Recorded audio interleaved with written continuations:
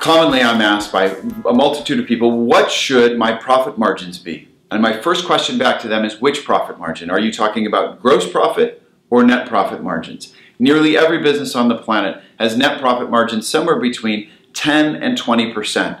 Very few fall outside of those two areas. If you're in a very constrained business, something like supermarkets, you might be down in the 4 to 5% range. If you're in a very wide open market like software, you might be up as high as 25 or 30%. But for the most part, most people fall in a net profit range between 10 and 20%.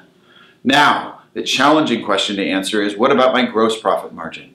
In order to answer that, you have to be more specific about your business. Are you in a unique position where you provide something extremely rare and extremely unique? In that case, you should have very high gross profit margins. Or are you in a commodity business where everybody provides it and really price is the value determinant?